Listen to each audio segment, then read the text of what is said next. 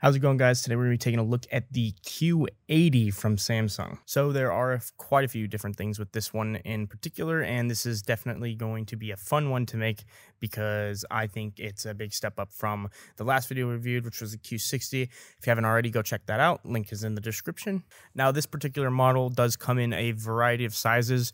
You have 50-inch, 55-inch, 65-inch, 75-inch, and 85-inch. Right now, we're looking at this 75-inch. You can see it's a bit bigger than the last one we reviewed, and I think that definitely 75 is the way to go if you're in a large room. Now, obviously, if you can afford the bigger one, go for the bigger one, but they do tend to get pretty expensive as the bigger you go. So 75 tends to be that happy medium where you're not paying way too much, but you're also not getting too small of a TV. Now, with this particular TV, you are going to get Samsung's direct full array backlighting, which is going to give you the best kind of color you can get out of QLED, almost as good as the Q90, but not quite, because the Q90 just has more dimmable zones. However, this is definitely going to be noticeable when you put it against the Q70, Q60, and all the lower TVs. So, if you're going for quality, this is definitely kind of what you should be looking at. Now, as expected with a lot of the higher end Samsungs, this does have 4K AI upscaling.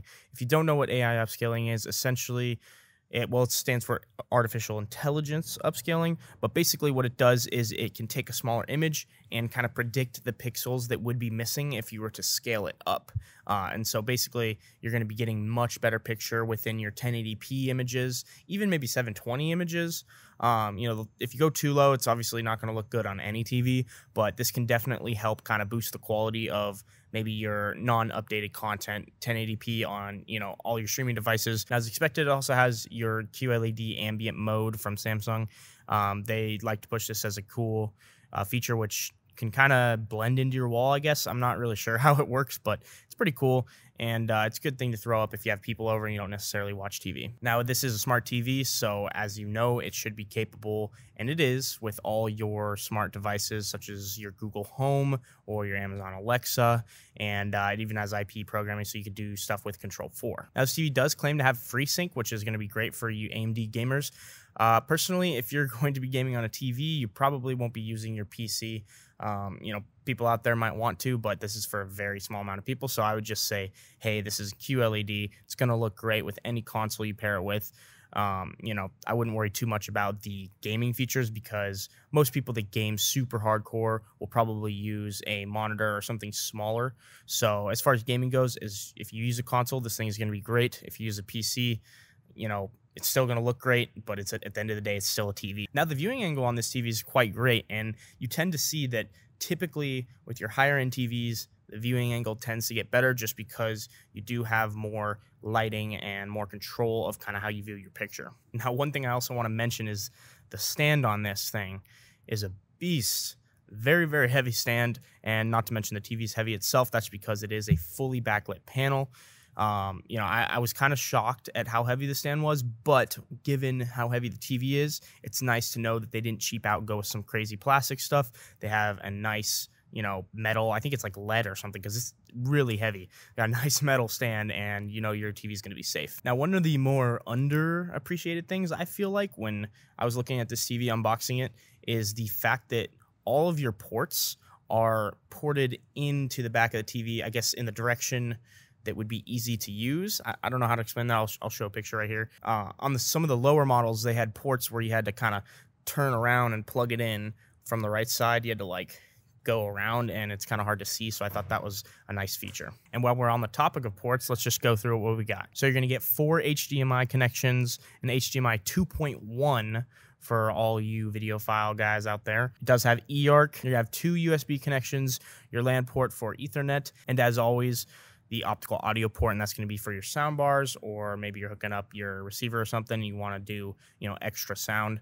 It's always good to have that. Most TVs have them, but in case you're wondering, you do have it. Now, one thing I really appreciate about Samsung's line this year is it's different than last year's in the sense that you have way more options. They're giving you more TV sizes. We're not used to seeing 50-inch or 70-inch.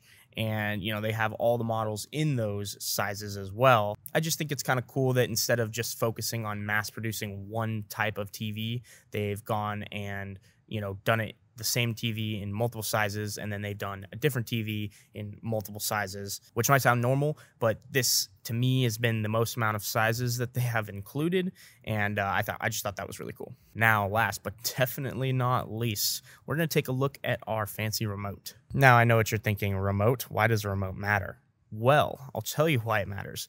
This remote does not need batteries. Instead of using batteries, there's actually two ways that you can go about charging your remote. One, the coolest in my opinion, is this solar cell piece right here that takes solar energy and turns it into energy. Obviously, solar energy. So it's solar powered remote.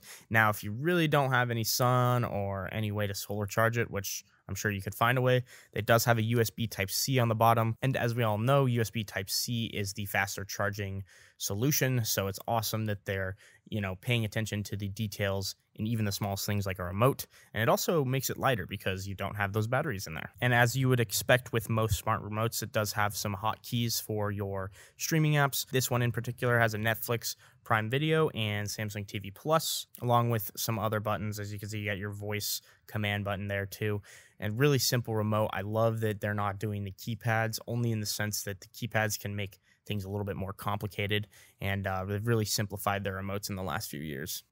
Now, this does have Dolby Digital Plus and Quantum HDR 12x cubed, which is just a fancy way of saying, hey, look at me. I can be bright, I can have a lot of colors, and I beat all of my younger brothers and sisters. And if you guys have any other questions, feel free to leave them in the comments below. Also, let me know, what did you think of this video? And be sure to leave a like and subscribe if you haven't already. We're almost to 1,000 subscribers. That's our next goal, so please help us get there.